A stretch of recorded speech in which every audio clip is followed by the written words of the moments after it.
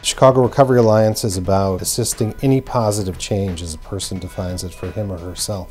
The Chicago Recovery Alliance offers naloxone and education about intervening successfully in opiate-related overdoses.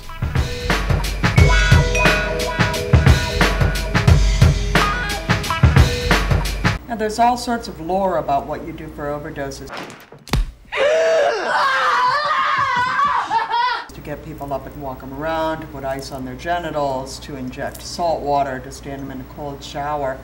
And certainly any of those will work to help stimulate the nervous system and may help bring them around. But there is a very specific, very safe, totally effective antidote to heroin overdose. Naloxone. The name of it is Naloxone, or Narcan, which is the brand name. It's available now in generic. Naloxone. It's been used in emergency rooms and by EMTs and paramedics for 30, 40 years. He's not dead, it's a heroin overdose. Let's break out the Narcan. Naloxone.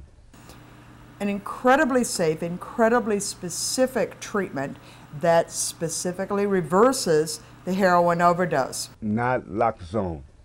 A heroin overdose kills by going to a specific place in the brain, the place in the brain that tells you to keep breathing. And it turns that place off, so you stop breathing. A couple of minutes without someone breathing can cause irreversible brain damage. So it's really important that it be intervened on immediately. Naloxone. This medication specifically kicks the heroin out of the brain so that that overdose effect goes away. Naloxone. It's one of the only treatments in medicine that literally can't hurt anyone. The worst that's going to happen when someone's given naloxone is that they'll get dope sick. Check the expiration date. Keep naloxone in muscle syringes around whenever you're injecting. Store naloxone at room temperature and keep it away from the light. Light deactivates naloxone. Get your naloxone vial replaced after each use. Only use a new syringe to go into the naloxone vial. Always use with other people. You protect them, they protect you. When a person be ODing, they have them turn different colors, like dark blue or dark purple, like, and their lips turn their color. Their eyes go into the back of their head, and that white stuff come out their mouth. And they start shivering all over. She OD'd. I mean, she just went out, and it was like the lips were turning blue. She wasn't breathing. She was going. Her eyes were fluttering. She was just going in and out, and I could tell. You know that they're gone, or they're leaving. Our next minute, you're waking up, and you're a little bit disoriented of what's going on around you. I was scared. I didn't know what was really going on, but I knew they were dying. I remember saying, Dennis is good.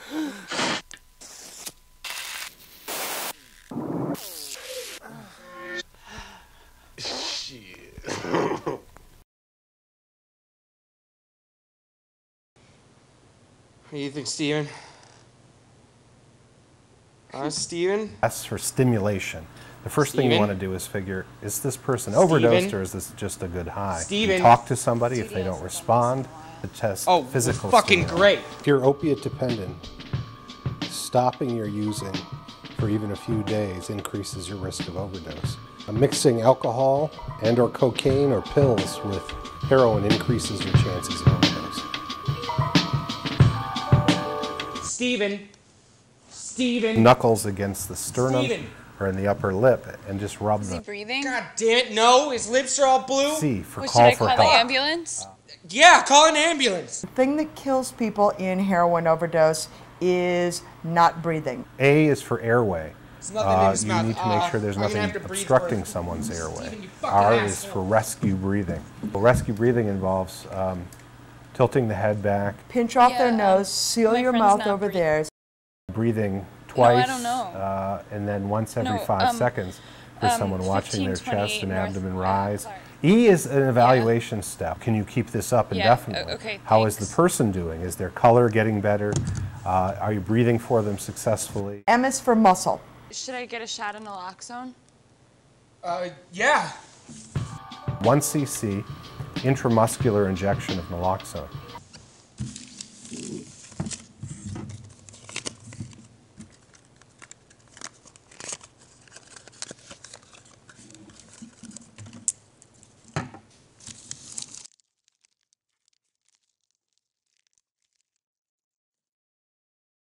You take the needle and you stick it into the bottle and you draw up 1 cc.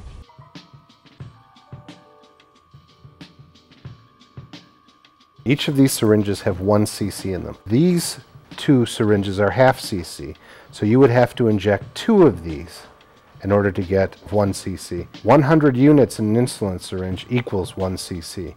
Problem with these syringes is that the points are too small. If you have to use these syringes to inject naloxone, you should inject it into the tongue. But the best syringes to use are these. Points are all 1 inch or more, which is easy to get into a muscle. In the shoulder, in the thigh, or in the booty. 1 cc just goes to the 1 on each of the syringes. Don't spend your time fumbling for a vein. The seconds count here. You can just do it through his shirt. Okay.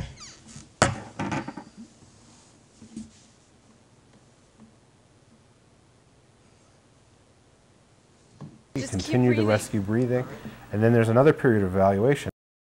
It takes 3 to 5 minutes for naloxone to start working. If they aren't awake and alert, they may need to get an additional shot. We suggest that after 2 1 cc intramuscular shots of naloxone, and 5 minutes after each shot, and the person is not awake based on that it is not an opiate overdose, and just continue the breathing and wait for the ambulance. I think we can do another shot.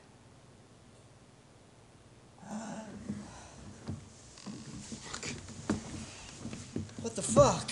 When their friend comes around, they're going to be feeling sober. They may want to use to get that sober, slightly sick feeling off. Are you okay? Where's my shit? It's important that they be prevented, be talked out of doing that, because that's going to just compound the overdose. Fuck, you fell out, man.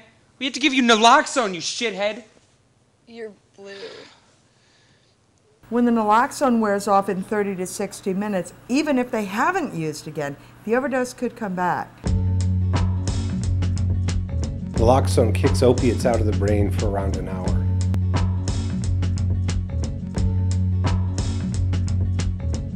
Heroin lasts 6 to 8 hours. Heroin outlasts naloxone. Methadone lasts 24 hours. Methadone far outlasts naloxone. The overdose can return after naloxone wears off. Shoot him again. All right, so we gotta like hang out with you now for a couple hours, cause you're still on it, and you'll get high again, but you could fall out again real easily. So like we gotta watch you now.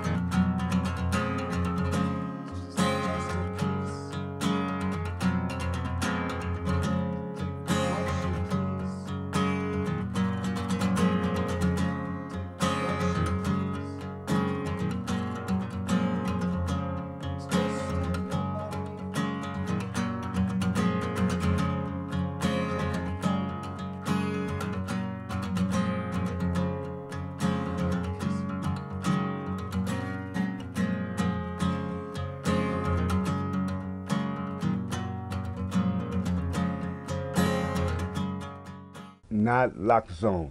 It's a very handy thing to use. Bagels, right? Naloxone. It's funny because I don't think that, I have a hard time pronouncing hard words. Actually, that was just on the news a few months ago. It's like that Russian fucking opiate gas. That's right. The gas. Oh, you want to do that again? The reason that heroin addicts have not taken care of themselves is because they haven't been given the means to do so. They haven't been given the clean syringes. They haven't been given the teaching about vein care, and they haven't been given this incredibly safe, incredibly effective medication that could save lives, that to our knowledge at this point has saved 144 lives here in Chicago. There's no quality control with heroin. People are never sure what they're using. No, when you see the O and the N and the E, and when you see the 1 at the end of the thing, man, you know you did, that's what messes you up. Yeah, I don't like to get high by myself. Usually I have John with me. The guy, he's always with me. I don't get high by myself. Call the ambulance. Call the ambulance. But I just feel like I've let everybody down. So we are applying this overdose program to a place which has one of the best emergency medical systems in the world. It still wasn't preventing hundreds of people dying each year just in Cook County. So somehow we had to take the medical technology and bring it to people who needed it, used it. In the same way, allergic people are prescribed epinephrine, or insulin-dependent diabetics are prescribed glucagon in case of emergencies. Dr. Maxwell prescribes Naloxone. Mucho opiate no es la manera como comprarle las drogas. Ustedes se han muerto 5, pero hay 35 regados por ahí en los ranchitos. In the booty, in the booty, in the booty.